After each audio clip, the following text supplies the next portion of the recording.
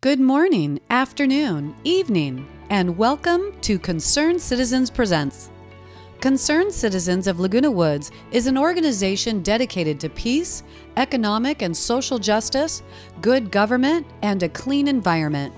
One way of achieving that mission is listening to experts discuss pressing local, national, and international issues. Before COVID struck, Concerned Citizens met regularly to hear these experts. After COVID arrived, concerned citizens turned to Zoom, video recording talks, panels, and debates for later broadcast on this channel. Now that COVID is in remission, our main menu is again in-person meetings. But for those of you unable to join us, Village TV is video recording our in-person speakers for later broadcast on this program. In addition, when the right opportunity comes along, Concerned Citizens Presents will continue to offer the occasional remote speaker. We hope you enjoy today's program. Well, we have a very special speaker tonight. And Concerned Citizens is pleased to host Professor Mario Barnes this evening, where he'll address critical race theory. In reading his long and impressive vitae, I saw that he was one of the inaugural faculty at UCI Law School in 2009 and instrumental in developing its curriculum and community. But he had already started his career prior to this accomplishment with both an undergraduate and law degree from UC Berkeley and an LLM from the University of Wisconsin. Professor Barnes had served in the US Navy, where among other legal duties, he helped in the investigation of the bombing of the USS Cole in Yemen in 2000. He has taught at the University of Miami, the University of Wisconsin Law Schools, and is recently returned from the University of Washington Law School, where he was dean and leading faculty member.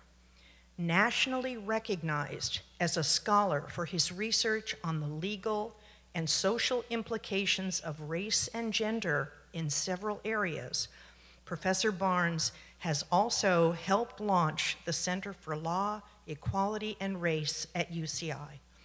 We are so lucky to have a university in our neighborhood like UCI with a faculty with this level of achievement and talent.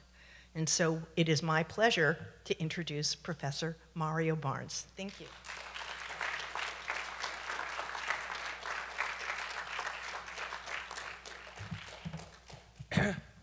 Good evening.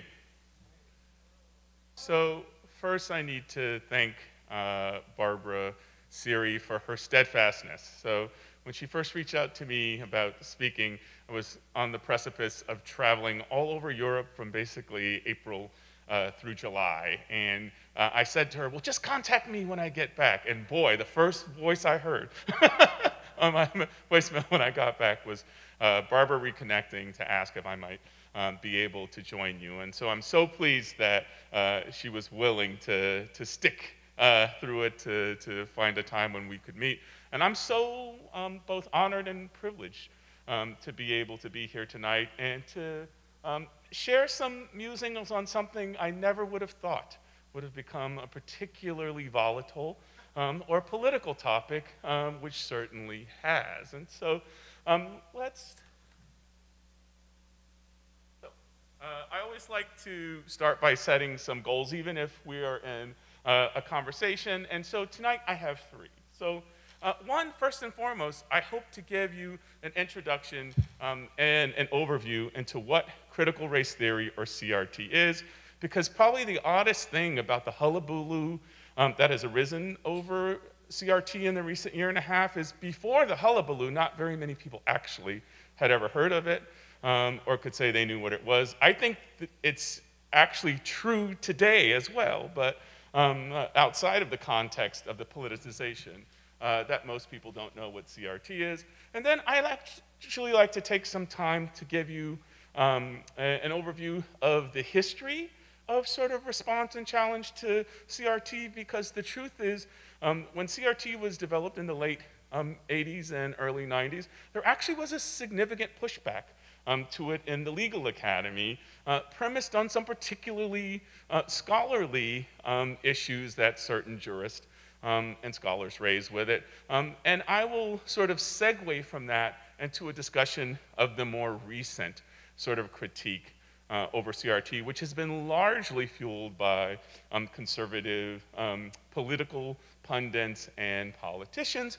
And I'd like to end my time by having a conversation and ask about why CRT is perceived as so dangerous, especially in light of its goals, which I will hopefully spend some time explaining to you, and the fact that it really is an artifact mostly of higher education and law schools, and not something that was created to poison the mind of little children, which is at least what some people have been saying. So let's make sure I'm going it the right way. Okay, so let me step out of the way and say this.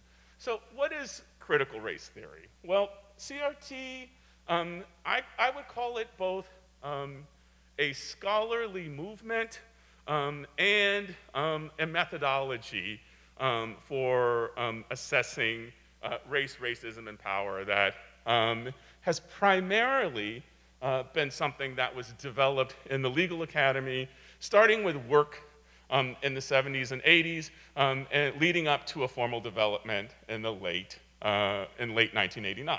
But if you ask, what is the primary or sort of foundational claim of CRT, it really is that there is a history of racism in this country that is so pervasive that it has found its way into our mainstream law and society, not necessarily or only through the individual acts of people, but through systems and structures which carry forward the sort of foundational relationship that was founded in this country in and around slavery and early, I would say, policies related to migrants and migration. So essentially, the tenet to critical race theory that people are most referring to when they talk about it is that critical race theory is a movement or a philosophy which suggests that when we talk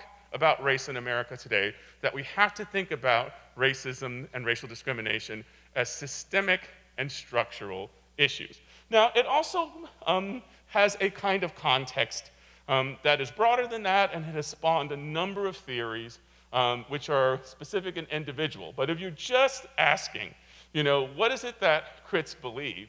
Crits believe that you cannot talk about race in America today without starting with the tradition of slavery, moving through Reconstruction and Jim Crow, thinking about the segregation that was pervasive in our society, and asking ourselves, even though we've done so much in this country to address that, both in our laws and in our social norms, what remains of the vestiges of that racial formation? So, most of the things you hear about CRT now are about the fact that it has a theory that is premised on addressing the white supremacy that came out of the tradition of slavery, Jim Crow, and segregation in the US. But that's really only one part of the narrative of CRT. When CRT was formed, it basically had two prominent critiques. One was that our present is leaked to our past through systemic and structural racism. But the second critique was that the civil rights movement, or the traditional approach to addressing race in this country, had not been particularly successful in achieving racial equality. So when CRT was formed, it sort of made everybody mad. On the one hand, it was a kind of articulation that America was not post-racial, or had not gotten over the negative effects of race. But on the other hand, it was also a kind of indictment on something that many people held sacrosanct, right? Many people think about the civil rights movement as one of the great social movements of this country. And we cannot deny the achievements of things like the Civil Rights Act of 1964, the Voting Rights Act of 1965. But to suggest that that movement was insufficient to meet the needs of rising to the goal of something that secured the rights pronounced in the Constitution, especially the 14th Amendment, was part of the articulation of CRT. So you gotta love the name. It was critical of everybody. so it was an equal opportunity critique.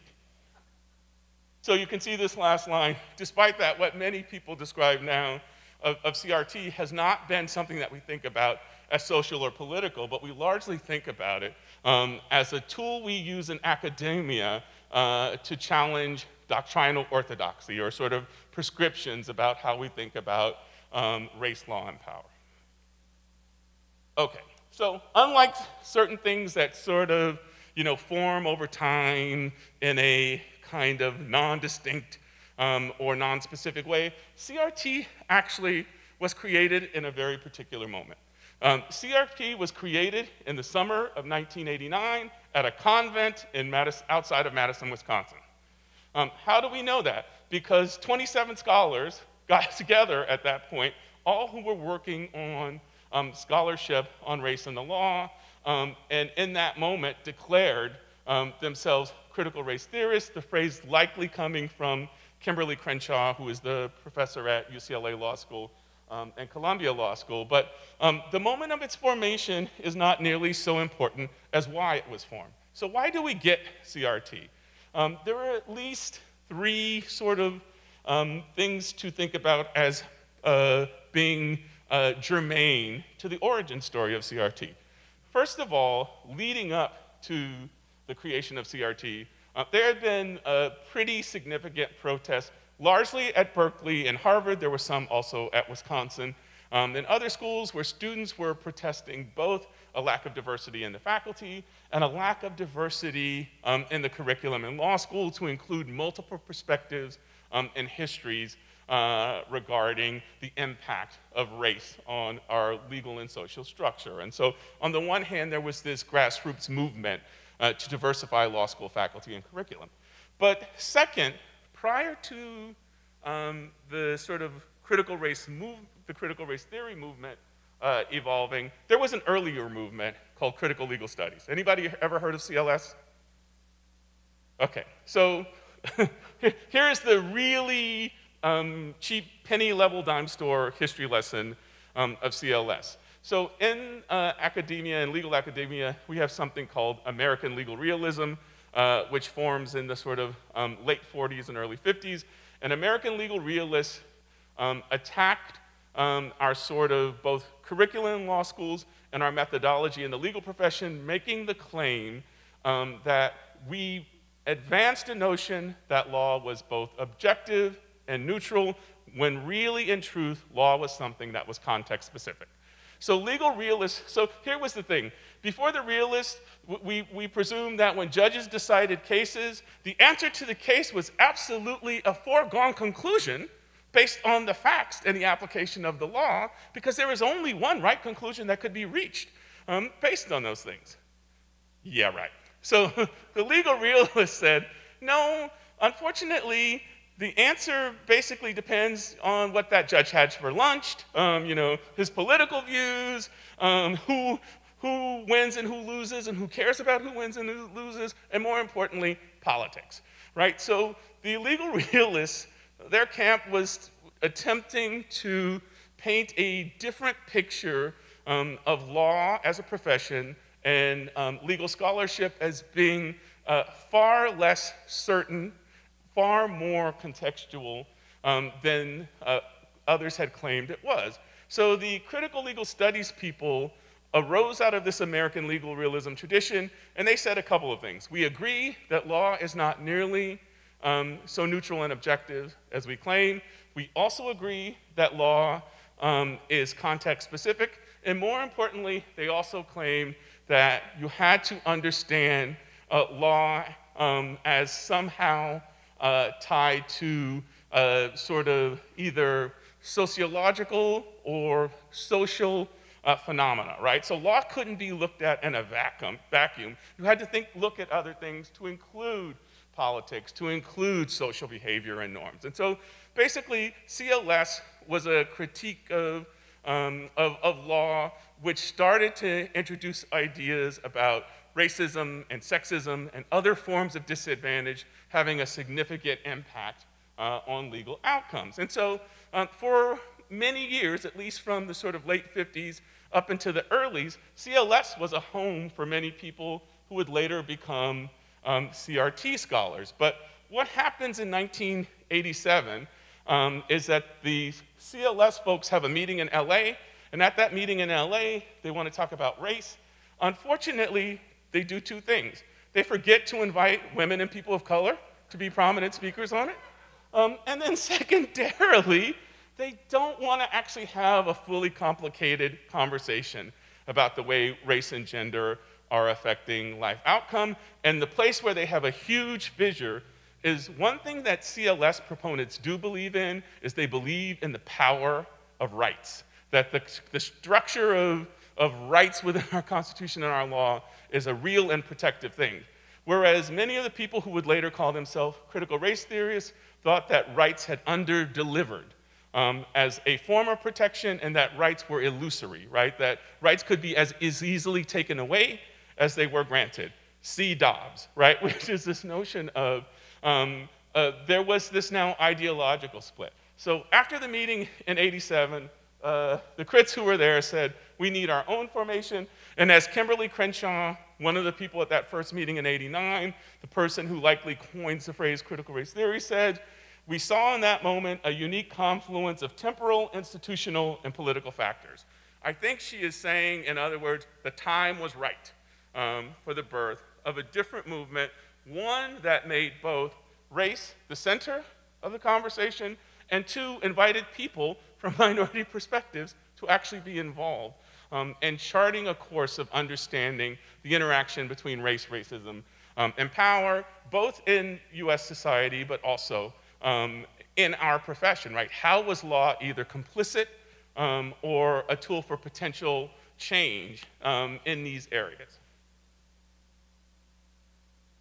Okay, so we start from this moment in 1989. By the time I got to law school in 1992, CRT is a burgeoning field or subfield. It's just starting to be offered as a course in law schools. I actually took critical race theory in law school in the spring of my last year. So I took it in 1995, and at this time, it starts being offered at many places. Really, the issue is whether you have somebody on the faculty who can teach it at this time. And it grows from being taught at a handful of law schools to being a course that is offered at many law schools across the country, and ultimately expands into both other fields and the undergraduate world, at least in the areas of education and some of the humanities. Critical race theory has taken a foothold, and it is true in some undergraduate majors that they offer either a CRT course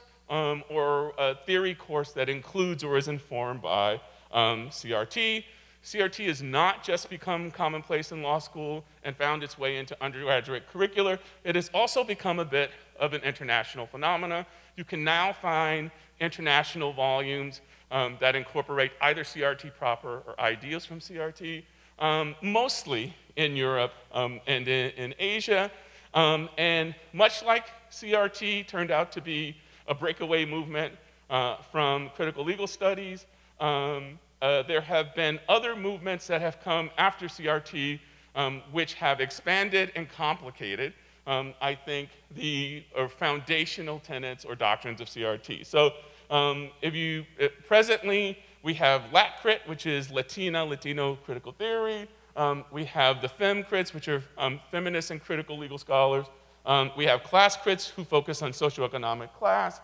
That last group there, ECRT, is empirical methods in critical race theory, and these are people who focus on using social science methods in CRT or using data sets as a tool to enhance the assessment of CRT, but also projecting critical theory into social science method. It's not up there, but there is also an Asian American critical theory, and they all add something different. What they attempt to do is expand out from the foundational concepts that we're going to see on the next slide, because one of the things that quickly became associated with critical theory and its initial formation was that the discussion of race in CRT initially focused primarily on what we call the black-white binary, which is race as a problem largely historically framed around issues in conflict between blacks and whites. When we understand that race is a broader construction, there are many more groups than African Americans. And so even though the CRT sort of family started to expand to address these problems, as it grew, groups decided that CRT itself was not particularly detailed enough in its explication of the problems of certain other groups, and they expanded out to create other kind of subfields of study. Now, it's interesting, you don't hear anybody complaining about LACCRIT or ACRT, because what you need to politicize something is for it to have just enough, I think, familiarity with just a large enough group of people for it to take off. And I think some of these subgroups are not nearly as well known outside legal academia. This bottom point, however, is one that becomes important before we get to the slides about the critique of CRT, which is, for the most part, CRT is not something that is taught in primary or secondary schools in the US. It certainly is not taught as a whole course. It may be introduced as an ideal or maybe used as a tool to inform certain ideals. For instance, anytime anybody talks about structural or systemic racism, they may say, and this is a tenet of critical race theory, right? Or it is the primary or principal tenet of CRT. That does not mean they are teaching children critical race theory. It means they are making a claim about the origin of the material they're sharing. But I had a research assistant look at like 5 different states, and to look whether they could find an actual course or curriculum looking at, in each state, 7 to 10 school districts, and we couldn't find one whole dedicated course. We found a couple of mentions, and it wasn't endorsed at the level of the school board. It was, a subsection of someone's individual syllabus. So before we start talking about the danger to the children, you should know this is not something that is primarily taught before you get to law school. You might have an opportunity. About 10 to 15% of my students have been introduced to it before they come to law school. So it is basically a theory and a curriculum for law school and certain undergraduate programs and now other graduate programs. But I make this point because this seems to be the incredible flashpoint that has arisen for the backlash against CRT. Okay, so other than what I've told you about this commitment to explicating structural and systemic racism, what else do we consider to be CRT? Well, there's not one particular perspective that makes some work CRT or not. The work just has to explore connections between race and power. It typically does so from the vantage point of understanding the significance of historical events and relationships.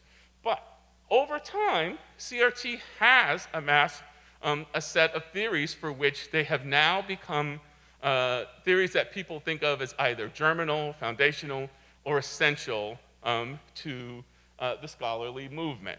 And I'll talk a little bit about some of these. I think some of them will be familiar to you. So one of the most prominent critical race theorists is a man named Derek Bell.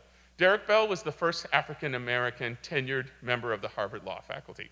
Derek Bell is famous for 2 things. One, being the first black man to be tenured at Harvard. The thing he's probably second most famous for is being fired from Harvard for refusing to come back to teach until they hired a black woman.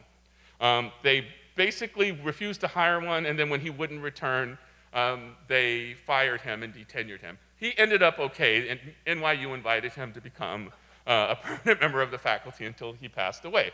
But Derek Bell was a crit before CRT existed, meaning before CRT was so named, he engaged in scholarship, which many people now think is foundational to CRT.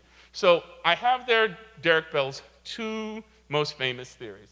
The first is the theory of entrance convergence. So what entrance convergence says is Derek Bell, looking at the Brown versus Board of Education case, determined that you didn't get racial progress or racial advance just out of the kindness of people's heart. What he suggested is the only times you got significant racial transformation or racial advance for minorities, to include blacks, was when there was also some advantage for the larger society or whites. Hence, entrance convergence, right? There has to be something good in it for more than one party. And so when you look at Brown versus Board of Education, he says, well, yeah, you get desegregated schools, which gives educational access and opportunity mostly to kids in the South, black kids in the South, who are locked out. But he said at the same time, there are two significant societal advantages that have nothing to do with black people. One is that at this time, the American society is being subject to a critique by its detractors and enemies, claiming that our experiment in democracy is failing because we are not living up to our constitutional goals for true equality and justice. So in some ways, the Brown versus Board decision is a pushback against what develops into the Cold War critique of the United States. Secondarily, Bell suggests that at the moment at which Brown arises, you now have this severe problem of military shortages, mostly caused by the fact that African Americans and others who served during World War II have come back to a country that is not delivering on the promise of full equality they expected, and so they are becoming disenfranchised and disenchanted at a time where we continue to need soldiers and sailors for the Korean conflict. And so one of the ways to reconvince these folks that the American dream includes them is to have a significant political or judicial advance which reconfirms the commitment to equality. So he says in the end, yes, there was the benefit of desegregation, but there are all the other benefits that adhered to the society itself, to the government.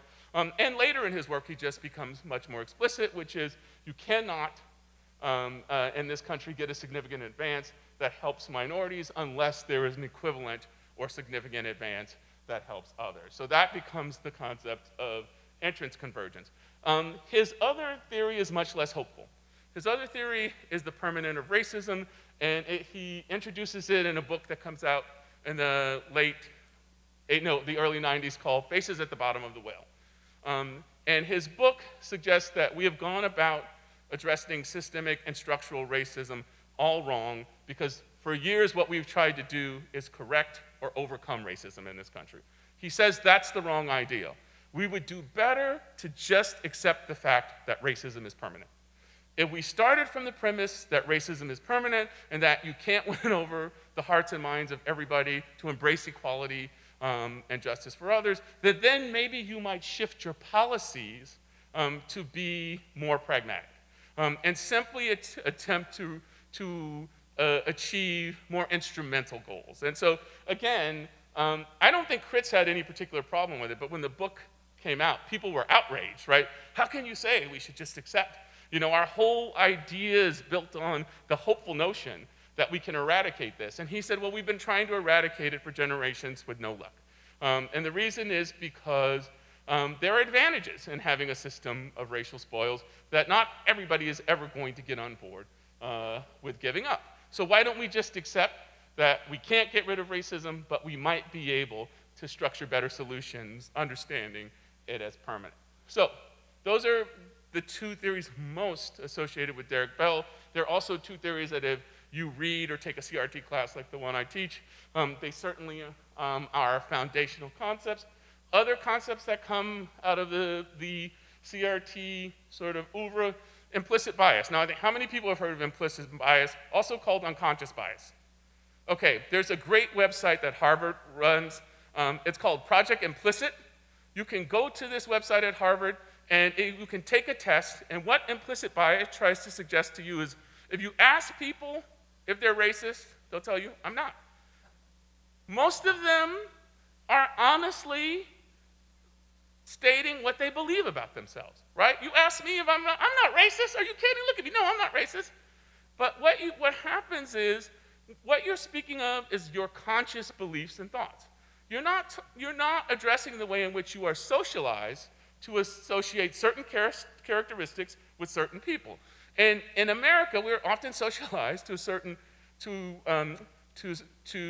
stereotype people along racial lines, and we may not explicitly acknowledge that, but the whole point of implicit bias testing is to measure implicitly whether you have some deficit. And so what Project Implicit actually does, all it does is it takes two things, one black, one white, ask you to associate them with goodness and badness. So they'll be like, how capable are you associating a black thing with something good? Okay, you're like, okay, I can do it. And you're doing it, and you're matching, you're matching, you're matching. What it does is it measures the time delay that it takes you to do the association. What you will find is when you get your result, what? You may not be racist in your heart, but your mind is doing something that you apparently are unaware of. When I will just tell you, I took the test, turns out I'm a little bit racist.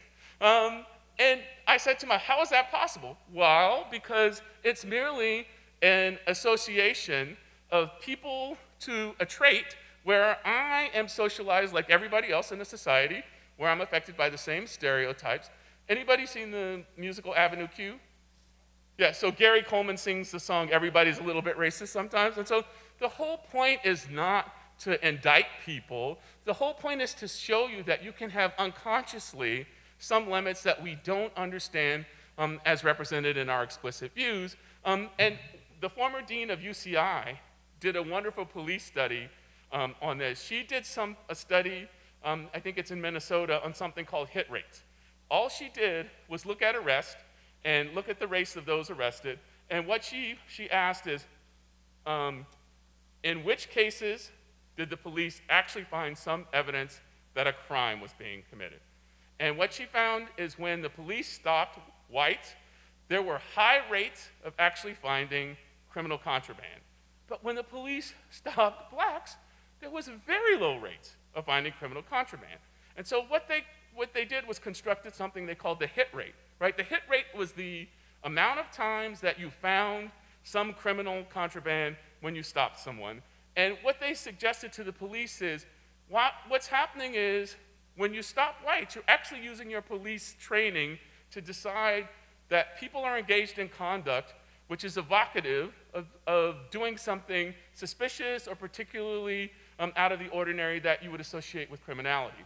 Whereas with blacks, you are mostly stopping them based on race.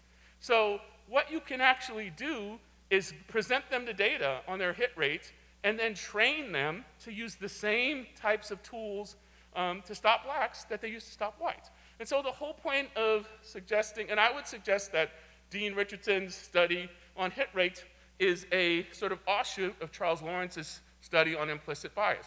All you're showing people is you don't necessarily have conscious knowledge of the thing that's informing particular social choices. And it could be that race is operating in ways that you're unaware of. And so when we talk about implicit bias, that's what we're talking about. One of the areas in which I write is voice, counter-narrative, and storytelling. And voice, counter-narrative, and storytelling makes the suggestion that in law, it is not just important to know what happened. It is as important to know who it happened to. Meaning that how we think about whether somebody is likely to be guilty, whether somebody is actually someone who is a criminal or who should be stopped for a particular reason, is often a function of things like what neighborhood you live in, how you dress, your race, your gender, any number of factors that are not just objective and neutral. And so this whole body of work suggests that people have a story to tell about their legal interactions that are informed by their social identity. So one of my first articles I ever wrote was called Black Women's Stories in the Criminal Law. And it looked at the ways in which the court papers described black women and their conduct versus the ways in which the women themselves may have described what happened to them, and then bringing together data from newspaper articles and other sources to ask the question whether the law itself was using stereotypes as a means to associate people of particular races and gender with guilt. And the point was, we cannot say that the law is one size fits all, and it's important for people to be able to articulate from their own perspective, including one that includes how they operated in the world, informed by race, gender, class, sexuality, religion, and that it should be important for the law to be responsive to claims that not everybody gets treated the same. It created a whole uproar by suggesting that law worked differently for different people. But I think that's borne out in the data. The last three theories are ones that are fairly prominent in the current literature. I talked with the group at dinner about intersectionality. Kimberly Crenshaw at UCLA and Columbia is widely credited with introducing the ideal of intersectionality, which is that, it is wrong to think about a person based on only one element of their identity, their gender or their race or their sexuality or their class. Her whole concept was we are people who exist at the intersection of multiple social identity factors. So my race and my gender and my class and these things. And the problem was anti-discrimination law early on forced people to choose one characteristic upon which they had been discriminated. So were you discriminated because you were black or because you were a woman? And there wasn't this understanding that there could be the experience of being a black woman where it was both race and gender that informed while you were treated in a particular way. So this takes hold. It's probably one of the theories that has been exported outside of critical race theory, but the whole notion of it is we should think more holistically about how bases of discrimination overlap and reinforce each other. The social construction of race I'm particularly interested in is the framing of the concept that we are not biologically distinct from each other. We are not. We may look different, but we are not, at the level of biology, we are not different. There is no true race, right? There are not people who are white or black or yellow or red or anything. The truth is, biologically, we're all the same. Race is an artifice. It's a social construction. It's something we made up to create divisions between people. And unfortunately, it's something that laws have been used to enforce. You can also use laws to tear down those divisions. But the whole concept of somehow race is real is just, from a biological perspective, wrong. Race is something we created socially for purposes that have to do with both social norms, but also with theories of kinds of, what I would suggest is determining who has access to which societal resources. I mean, that's the whole point of it, right? To subcategorize in ways that create privilege for some and disadvantage for others, but it's not real.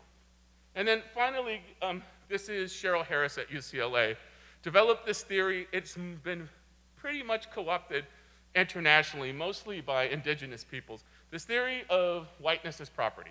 And Cheryl's theory is that race privilege is a real thing, and you can gain so many advantages depending on your race that over time it operates like a property interest. Like it operates at the level of providing you a sort of permanent advantage that we would see similar to the value of owning a property.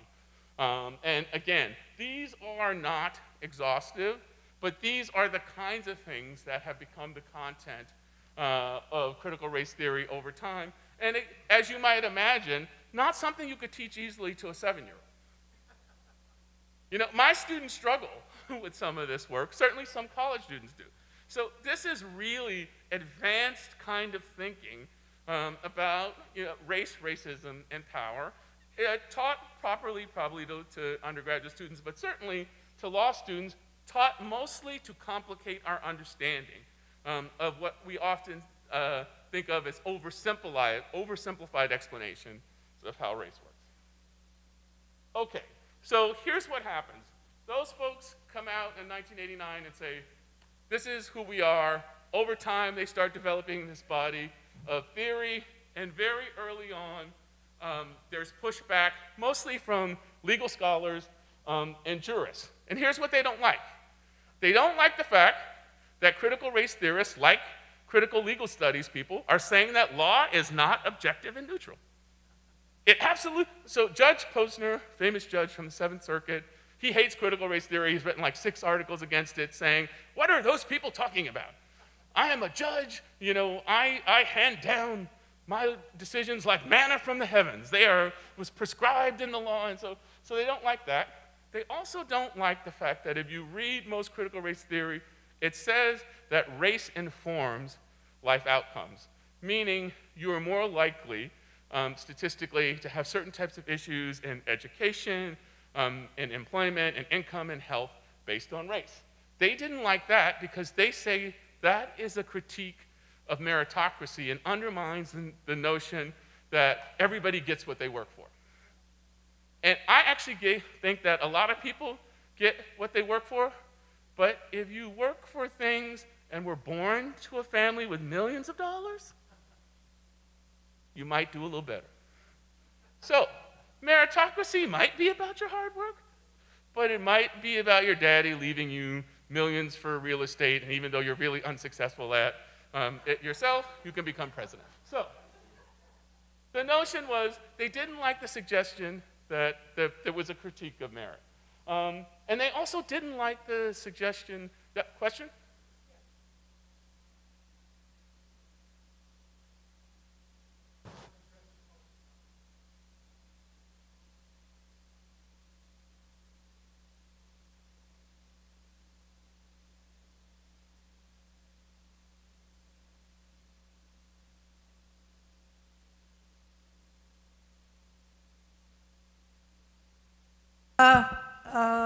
Questions till later. There'll be an opportunity for you to ask questions, and we'll have a mic so everybody can hear your questions. Thank you. Okay. So they also don't like this claim, essentially. Remember I told the whole notion of narrative, voice, perspective. They don't like this sort of claim that, minorities or blacks or Latinos or any person would have a different experience in the law. Like, no, everybody gets treated the same, whatever that is, and there isn't any notion of different outcome except for, in people's conduct, not in their status based on race. And the claim was that to think otherwise is to be a radical multiculturalist who's playing identity politics, right? Which is this claim as you are people for whom you don't like what's happened to you in life, and you're making a claim that it's, race, gender, other things that have dictated this, where the critique, at least at this time from academics, was that there wasn't data to bear that out. So there is this kind of back and forth for about 5 to 7 years between the crits and their critics, and there are several books on these topics, and ultimately, the critique from within academia sort of dissipates. And the reason I actually think it dissipates is because you don't have to agree with all of the theories have come out of CRT. You don't have to agree with things like voice or the critique of merit. But I will say this, nobody has undermined the basic critique. The basic critique is that the history of racism in this country has reproduced or manifested itself in structural and systemic ways. And that's just, I don't know that that's even all that incendiary, right, to think about that. But so over time, you can like or not like any particular critical piece, but there was no need anymore for any more. This was a part of the time in the law school world when we had said we had the culture wars going on. But they sort of dissipated because the primary claim was never refuted, and each of these turned out to be sort of a response to one individual crit's work or idea. That, however, is a very different critique than the one that arose within the last 2 years. The previous critique that in the early 90s was a scholarly critique. It was about the crits' theory of law and about their ideas about the relationship between sort of race, racism, and power in the context of law itself and in law schools, but it wasn't meant to fuel a larger political debate or to start a kind of a grassroots campaign against CRT. Mostly, as I suggested to you, CRT has taken hold in most law schools and some undergraduate programs. But so this is an interesting story in what happens in the recent attacks. So how this all starts is there is one guy, Chris Rufo. Chris Rufo, he used to make documentary films like in Mongolia or something. He did some film on the Uyghurs in China, and he did some other films. And then he came back to Seattle, and he got a grant from a conservative think tank, and he was going to do some work on diversity programs and training. So he started going to diversity training programs, and what he realized was that the kinds of things they were teaching in the diversity program were problematic. And what he said, there was two things at least. He thought that the programming was essentializing people, which is making people, their race, their gender, their sexuality, and he also thought that the sort of ideas coming out in these trainings were built on Marxist philosophies or somehow anti-democratic in their norms. And so he starts doing research on the training materials and starts coming across critical race theory and makes the claim that the problem with these trainings is that they are informed with principles from CRT. And so he sort of moves away from conversations about diversity training and moves towards conversations about the dangers of CRT. And then what he does is he's so concerned that he writes several articles about this, but he also reaches out to sort of particular members of political parties and their proponents and starts suggesting that CRT is not contained to the world of diversity trainers, that the principles and foundations of CRT have crept in to every element of society, including schooling for primary and secondary children. And while it's true that they are not teaching critical race theory courses proper, much like the diversity training, these ideas in CRT are taking hold. And one of the examples is in this quote from the Alliance for Defending Freedom. This is the kind of claim they're making about what children are being taught. A radical ideology teaching children they are oppressed or an oppressor, good or bad, based solely on the color of their skin, and that their race determines their life outcomes. And so there, you get this image of like 6-year-olds sitting there, and you say, are you the oppressed or the oppressor? Right? I mean, it sort of reminds me of the Clark doll studies, right, that were used in Brown versus Board of Ed. Which is the good doll? Which is the bad one? Which is the pretty doll? And so the point was, it starts to spread a narrative which no one is certain is actually true. Like I said, I started doing some research and found it was very unlikely that CRT proper was being taught, and I couldn't even find explicit examples where the references teachers were using called it critical race theory. They might have talked about structural or systemic racism, but it starts taking hold in 2020, 2021, to the point that by the time we get to fall 2021, from the fall 2020, that the then president has come up with a new policy regarding training on gender and race discrimination or stereotyping, Executive Order 13950, and he refers to CRT as an ideology that spreads a pernicious and false belief that America is irredeemably racist and sexist.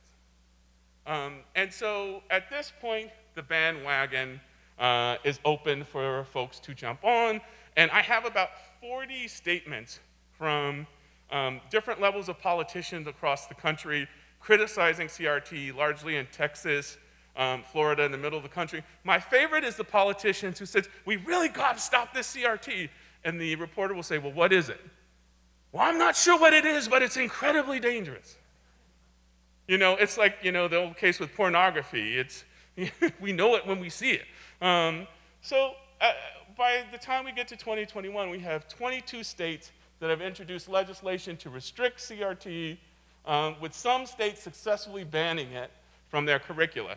I respond to that as not understanding it, but the part that happens next is more dangerous, certainly in terms of the locality of the inquiry and the importance of institutions of higher education having the ability to have robust free speech paradigms, which is then a number of state legislatures start sending notices to their universities asking them to give them data on any courses mentioning CRT and any professors teaching or writing in the area.